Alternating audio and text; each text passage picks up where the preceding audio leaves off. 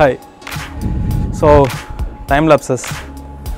So time lapses ன்றது வந்து கொஞ்சம் ஒரு கஷ்டமான ஒரு film making technique ன்னு தான் சொல்லுவேன். கஷ்டத்தை விட அதுக்கு வந்து ரொம்ப வந்து பேஷன்ஸ் தேவை, பொறுமையாக இருக்கணும்.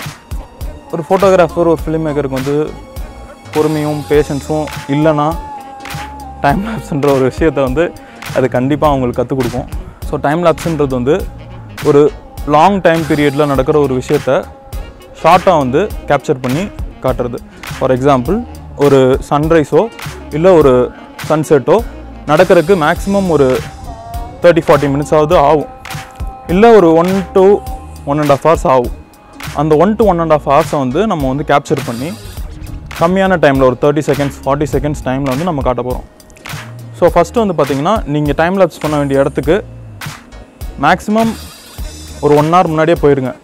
ஸோ அந்த டைமிங்கில் போயிட்டு நீங்கள் வந்து எக்யூப்மெண்ட்லாம் செட் பண்ணி ரெடி ஆகிடலாம்.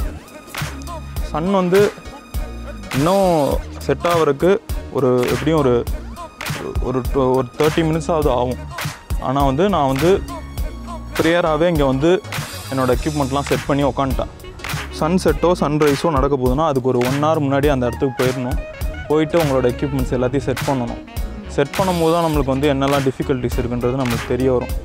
ஸோ அது ஒரு விஷயம். ஸோ இது வந்து என்னோடய வியூ ஃபைண்டருக்குள்ளே நான் வந்து ஒரு வீடியோ பண்ணுறேன்.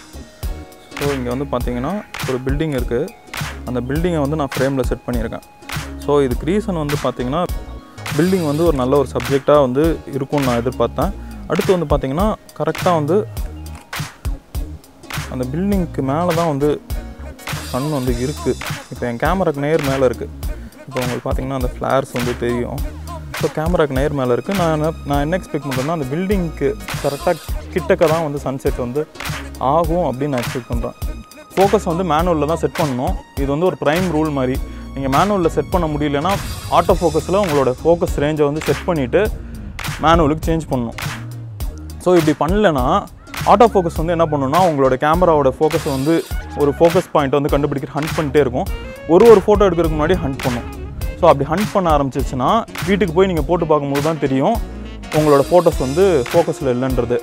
ஸோ அப்படி ஃபோக்கஸில் இல்லாமல் போயிடுச்சுன்னா வேஸ்ட் ஆஃப் டைம் தான். உங்கள்கிட்ட நான் சொன்னேன் இல்லையா, எப்படி ஒரு 2 மணி நேரம் 3 மணி நேரம் ஆகும். அதனால் நீங்கள் வந்து நல்ல ஒரு நிழலான ஒரு இடத்த பார்த்து உட்காந்துடலாம். இந்த மாதிரி வெயில் அடிக்கிற டைம்லாம் நல்ல ஒரு நிழலான இடத்துல பார்த்து உட்காந்துட்டு சில் அவுட் பண்ணுறதுக்கு ஏதாவது எடுத்துகிட்டு வந்துடுங்க. சாப்பிட்றதுக்கு பிஸ்கெட்டு ஏதாவது ஒன்று எடுத்துகிட்டு வந்துக்கோங்க. நான் இன்றைக்கி எதுவும் எடுத்துகிட்டு வரல. ஸோ இன்றைக்கி வந்து நான் பாட்டு கேட்க போகிறேன். பாட்டு கேட்டு ஒரு 2 மணி நேரம் இப்படியே உட்காருவோம்.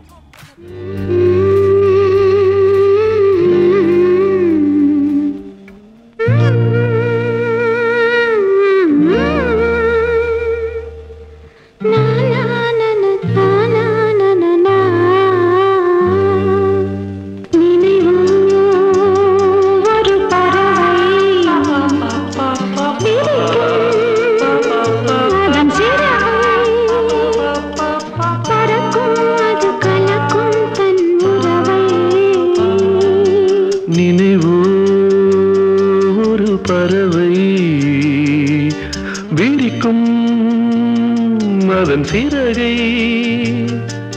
பறக்கும், அது கலக்கும் தன் உறவை. நினைவோ ஒரு பறவை. செக்யூரிட்டி வந்து ரொம்ப முக்கியம் நான் நினைக்கிறேன். இப்போ வந்து ஒரு பீச்சில் இருட்டாக இருக்கிற நேரத்தில் நீங்கள் வந்து ஒரு டைம் லேப்ஸ் பண்ணலான்னு போகிறீங்க. அந்த டைமில் வந்து உங்களை யாராவது ஒருத்தர் நோட் பண்ணிவிட்டு பின்னாடியே வந்து உங்களோட கேமராவையோ இல்லை அவன் வந்து எக்யூப்மெண்ட்ஸ் வந்து காஸ்ட்லியான எக்யூப்மெண்ட்ஸ் வச்சுருக்கான் அப்படின்னு சொல்லிட்டு உங்களை வந்து தாக்குறப்போ நிறையா சான்சஸ் இருக்குது. ஸோ இன்றைக்கி வந்து பார்த்திங்கன்னா, நான் வந்து என்னோடய அப்பார்ட்மெண்ட்லேயே நான் வந்து டைம் லேப்ஸ் பண்ணிட்டுருக்கேன். உயிரோடு இருந்தால் தான் நீங்கள் வீட்டுக்கு போய் டைம் லேப்ஸ்லாம் எடுத்து பார்க்க முடியும். உயிரோடு இல்லை உங்கள் கேமரா உங்கள் கையில் இல்லைன்றப்ப போய் எடுத்து பார்த்து ஒன்றும் பிரயோஜனம் இல்லை. ஒன்று வந்து ஒரு வீடியோவை நீங்கள் ஒரு 30-40 மினிட்ஸ் எடுத்துகிட்டு அந்த வீடியோவை வந்து ஸ்பீடப் பண்ணிங்கன்னா ஒரு டைம் லாப்ஸ் மாதிரி தெரியும். பட் இதில் ஒரு டிஃபிகல்ட்டி இருக்குது. மேக்ஸிமமான கேமராஸில் வந்து 30 மினிட்ஸ் தான் ரெக்கார்டிங் டைம். அந்த 30 மினிட்ஸ் தாண்டி போனால் ரெக்கார்டிங் ஆஃப் ஆகிடும். அப்புறம் நீங்கள் இன்னொரு 30 மினிட்ஸ் வந்து ரெக்கார்ட் பண்ணணும். இப்படி ரெக்கார்ட் பண்ணும்போது ஒரு 30 மினிட்ஸ் ஒரு 1080 பிக்சல் வீடியோ நீங்கள் ரெக்கார்ட் பண்ணிங்கன்னா 10 GB 4 GB 5 GBன்னு சொல்லி ஸ்பேஸ் வந்து அதிகமாக இருக்கும். ஸ்பேஸ்னு ஒன்றே ஞாபகம் வருது, எக்ஸ்ட்ரா ஒரு மெமரி கார்டு எடுத்துகிட்டு போய்க்கோங்க.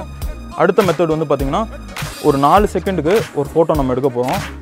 அது மாதிரி நம்ம 2 மணி நேரத்துக்கு 4 செகண்டுக்கு ஒரு ஃபோட்டோ எடுத்துக்கிட்டே இருக்க போகிறோம். கடைசியில் என்ன பண்ண போகிறோம்னா அந்த எல்லா ஃபோட்டோஸையும் ஸ்டிச் பண்ணி ஒரு டைம் லாப்ஸாக நம்ம கொடுக்க போகிறோம். ஸோ அப்போ நீங்கள் என்ன பண்ணலாம்னா ஒரு ஃபோட்டோவை 6000x4000 எடுத்துகிட்டு அதை நீங்கள் ஜூம் இன் பண்ணலாம், ஜூம் அவுட் பண்ணலாம், என்ன வேணால் பண்ணலாம். நீங்கள் ஒரு ஃபோட்டோ வந்து எப்படிலாம் எடிட் பண்ண முடியுமோ அப்படிலாம் எடிட் பண்ணிட்டு நீங்கள் வந்து ஒரு டைம் லாப்ஸ் வந்து சூப்பராக பண்ணலாம். டைம் லாப்ஸோட ஒரு அழகுன்றது வந்து எங்கே வருதுன்னா, நிற்கிற கூட நேரம்லாம் ஓடிட்டு இருக்கோம்னு வந்து ஒரு சேயிங் இருக்குது. நிற்க நேரம்லாம் ஓடுறான், காலில் சக்கரத்தை மாட்டிட்டு ஓடுறான் அப்படிலாம். அப்போ வந்து நம்மளுக்கு வந்து ஒரு இடத்துல நின்று அந்த இடத்தோட பியூட்டியை ரசிக்கிறதுக்கான ஒரு டைம் பீரியட் வந்து யாருக்கு கிடைக்கிறதில்ல. ஸோ டைம் லாப்ஸுன்றது வந்து அதை உங்களுக்கு கொடுக்கும். நீங்கள் வந்து வீடியோ எடுத்துகிட்டே இருக்கணும்னு அவசியம் இல்லை. அங்கே செட் பண்ணிட்டீங்க, நீங்கள் அதுக்கப்புறம் உட்காந்து கூலாக வந்து சன்ரைஸை பாருங்கள், கூலாக உட்காந்து சன்செட்டை பாருங்கள்.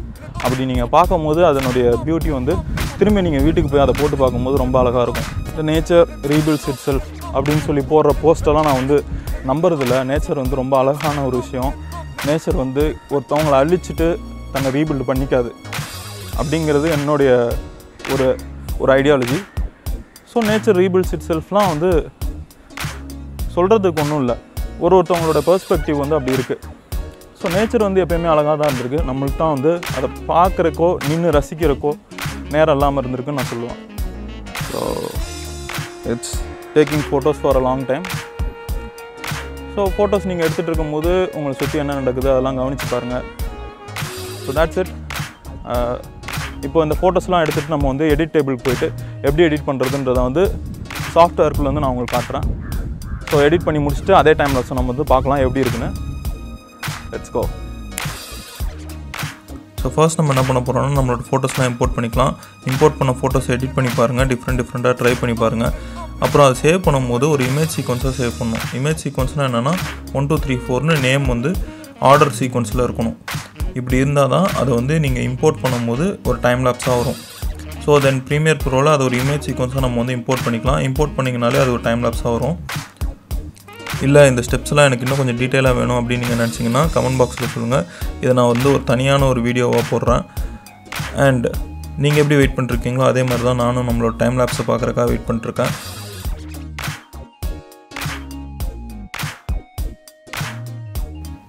ஸோ இந்த டைம் லாப்ஸ் பார்த்திங்கன்னா ரொம்ப நல்லா வந்திருக்கு. எனக்கு என்ன ஒரு சாட்டிஸ்ஃபேக்ஷன்னா, நம்ம எப்படி பிளான் பண்ணோமோ அதே மாதிரி தான் வந்து சன்னோட பிளேஸ்மெண்ட்டும் இருந்துச்சு. கரெக்டாக வந்து அந்த பில்டிங்கு பக்கத்தில் தான் வந்து அது வந்து லேண்ட் ஆச்சு. So really happy. இந்த வீடியோ உங்களுக்கு பிடிச்சிருந்துச்சுன்னா லைக் பண்ணுங்கள், சப்ஸ்கிரைப் பண்ணுங்கள், ஷேர் பண்ணுங்கள். And that's it for today's video. Rocky signing off from Travel is Life. Meet you in the next vlog. Bye bye.